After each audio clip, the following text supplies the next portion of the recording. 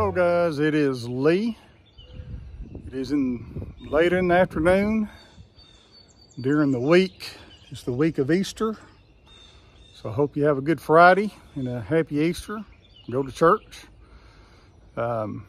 Anyway, what I'm gonna do today is this power washer right there was given to me about, maybe 2, 3, 4 months ago, back in the winter time. And it's just guy at church, I know, and he just said, hey, this has been sitting there. He couldn't really tell me what was wrong with it.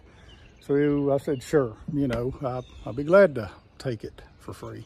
But anyway, so here it is. So I'm going to just kind of take a look. I'm in between projects. I'm waiting for some parts to come in between a couple of projects. So I'm just going to take a look at it and at least see what I got, and then try to get it to run. Of course, on a pressure washer, you got two issues. You got the engine running, which that's usually pretty easy to fix, but then you got the pump. And so I usually refrain from buying pressure washers on Craigslist that don't run, because it's like, all right, is the engine gonna run? Yeah, probably. But is the pump good? Well, if you don't store it good for winter, then it might not be good. Or sometimes they just play out, and a lot of times those pumps almost cost enough to, where it's not worth fixing, unless it's yours and you want to keep it for whatever. But we'll see what we got here. So the first step is, on any engine I get in, is I'm going to assume the fuel system is bad, and I'm going to put starting fluid in the carburetor and just see if it cranks over. That'll let me know if it's got fire, let me know if it has compression. And if this works, then we got a fuel issue, and we all know that's pretty easy to fix. I mean, it's carburetor cleaning, maybe rebuild a carburetor, maybe buy a carburetor for 20 bucks. This looks like a real basic one, so I'm gonna spray it in here and we'll see what we get. All right, so it's got gas in it, but we're assuming it's bad, but I did go ahead and turn it on just in case. Of course, I can't run it without water, but I already got the air breather off. Little starting, well, it's carb choke cleaner, but same thing. And let's see if I can do it without getting in your way. I already got everything on here. The choke is choked. Yeah, it's choked. You open the choke and let that in there. All right. All right, baby.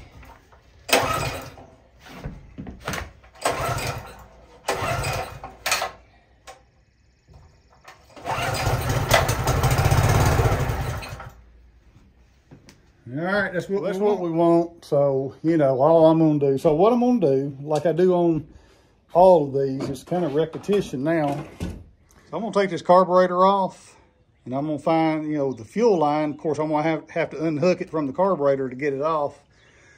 And I'm gonna go ahead and run all the gas into a bucket, and dispose of it properly. And now, a lot of times I run water through that, but I don't know. We'll just see what it looks like. At least we get, if it looks clean inside there, I won't do it. But this is a little carburetor. Looks pretty easy to get off. So get it up on the workbench. It ought to be done. And my time on video won't be long, but my time, about 20 minutes, ought to be in and out. See if it runs. Of course, I'm gonna have to hook water up to the pump out here to test it. But anyway, so I don't want to burn the pump up if it works. So let's see.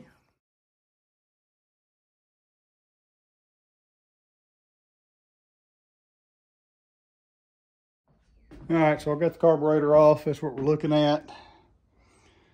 I'm going to just take it apart and clean it. Okay. So that's what it looks like. It looks terrible. Can you see it? It's just corrosive in there, just black rust. A lot of dark gas come out of it. I don't know if you can tell on the video, but it's just real dark, nasty gas. Gonna try to save this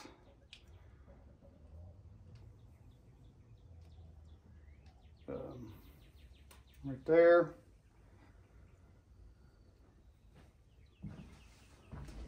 So I'm just taking it apart here, pulling the pin out of the float. Right there it is. Pull the float out.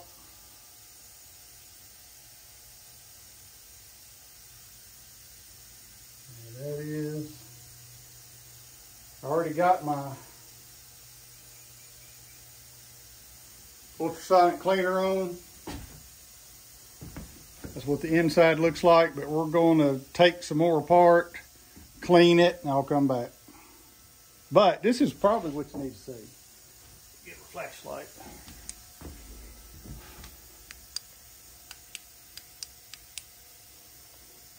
See how nasty that is? I'm going to clean it up. But look, I use steel wool. Get this going on. I get this little steel wool, and I just clean it up with that a lot. I'm going to put it in that ultrasonic cleaner too, but I'm going to start with this. Now to get all that grime dug out of there, so it already looks better. You can't see it though. It's dark right here. All right, I'm going to be back.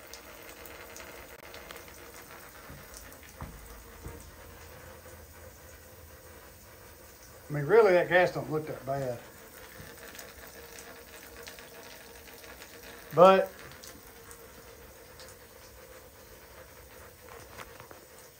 I'm going to get it out of there anyway, just be on the safe side.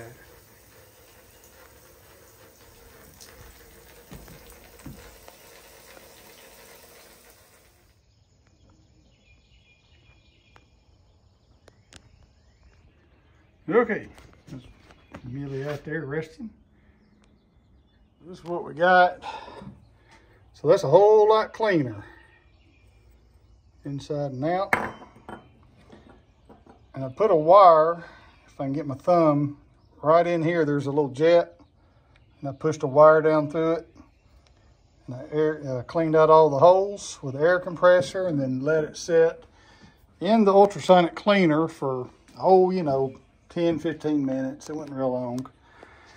Now I'm going to put it back together and see what happens.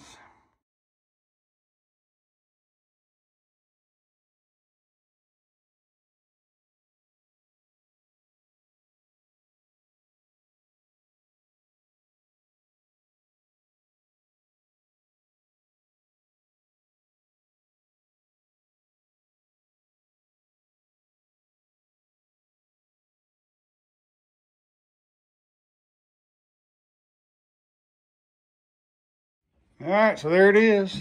It's back on.